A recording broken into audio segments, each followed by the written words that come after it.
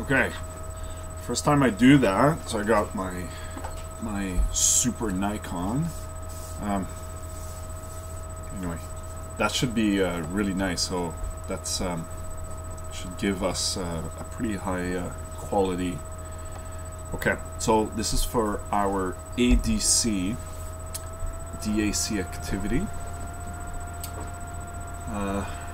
So obviously I don't have a ruler. Oh, perfect. Okay, ruler. Okay, so you need to print two of each. Oh shoot, I forgot.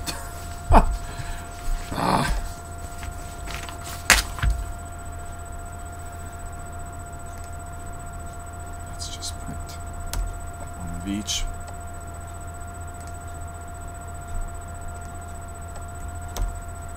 So you need to print two of each of the three papers.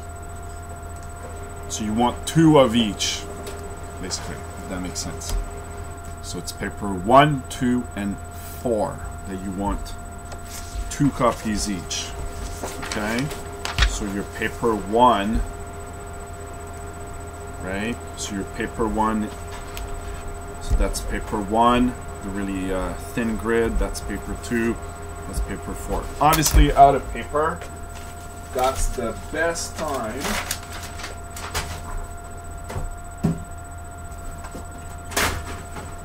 God, kidding me.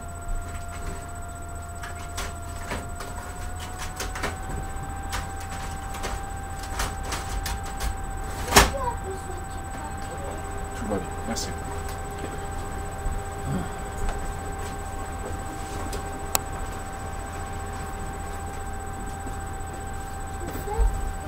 Je fais une vidéo. Okay, so I got my paper 1.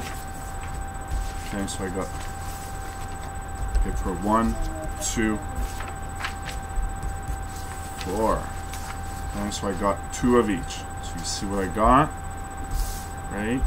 Paper 1, 2, 4, paper 1, 2, 4. Okay.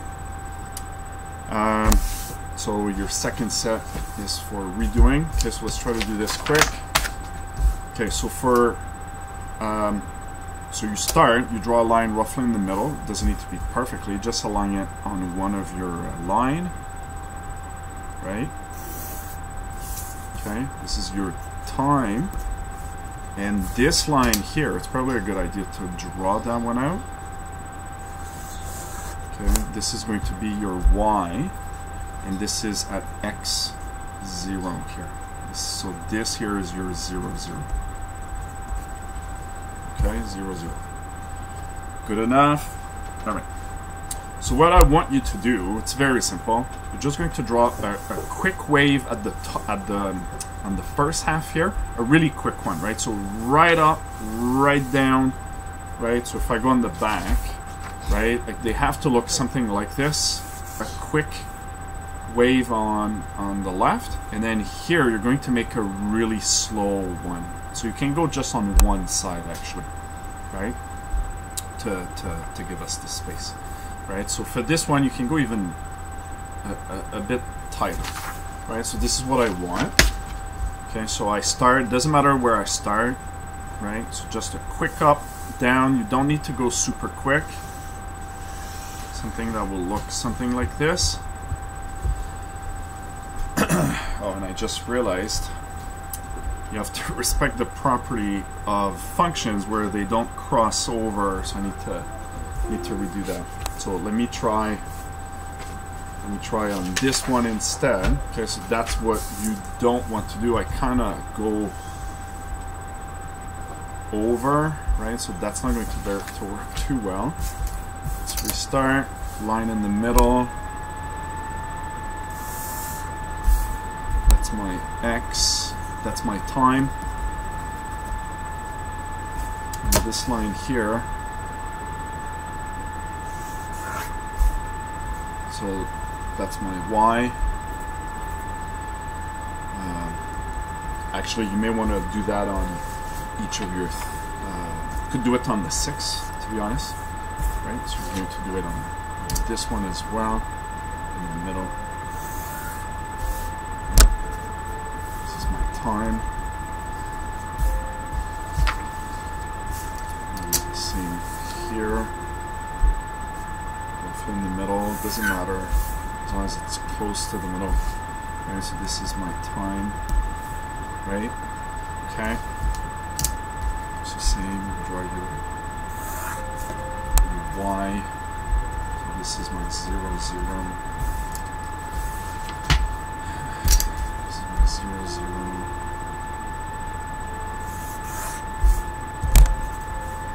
Here, 0, 0. Okay, got that? Easy enough. Okay, so back on graph 1, and then we've got 2 and 4.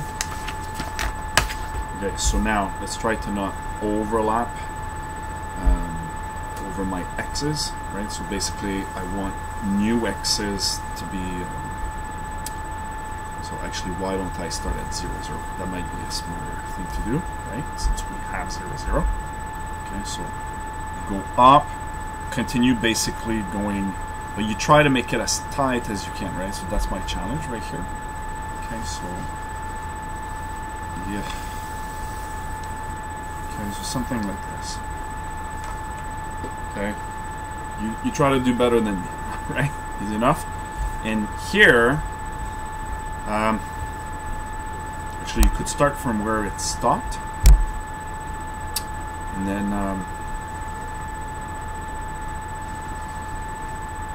you could just go up, like kind of, just like a sort of a random wave. There's a lot of options here. It's because I want a very slow signal. Okay? That's what I want, right? So you could do something just like that. Okay? Doesn't need to be exactly this way. Now your challenge is to try to repeat. It's not about getting it perfect. It's about getting it roughly. Okay? So roughly, maybe use your fingers, right? So this is where it should come back. You see my point, right? So you go. Right, so I'll have it go here, right? So see here, I want it to curve in. Can't do that, right? Because you're breaking one of the key properties of functions. And then, right, you just redraw roughly the same, right? So a nice wave up, doesn't matter. And then you do the same on the third, right? So roughly here, right? So we'll go actually here. And then same thing, you do a nice, okay, so okay, that's actually pretty neat. Okay, so that's roughly what I want to see. Okay, we're not done, we're just starting. Okay, so I got my 3. Now you don't do it on this on the second sheet of each of those papers. Right? Now your challenge. Okay, so this is the part, especially on the first one, it'll be slow. We can't really help here, okay? So we're going to have to do it that way. What I need you to do, that might be a bit extra on this one, because that's really, maybe do every 2, but then we're back to this one. The idea is to, every X, you're going to identify. It's actually a bit faster than I envisioned. Right, so if you look, not sure how focused I am here. I'm trying my best here. I'm just using my eye. Right, so if you see here, on every X, I'm identifying the crossing point.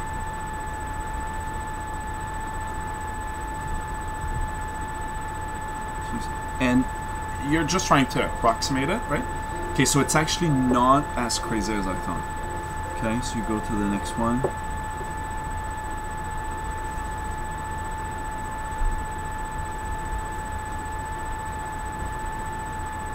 this one goes really far. Okay, so see here I have a mistake. I'm actually going in a bit.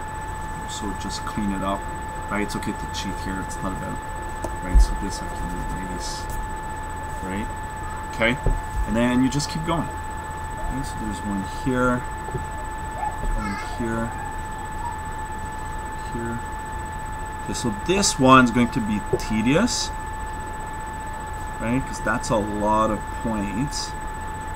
Okay, so here's the challenge: is you can't make a dot in between squares. You have to be at coordinates positions, and so you pick the closest one. Okay, you approximate where the waveform hits it, right? So you see here, right? I went up because otherwise I'm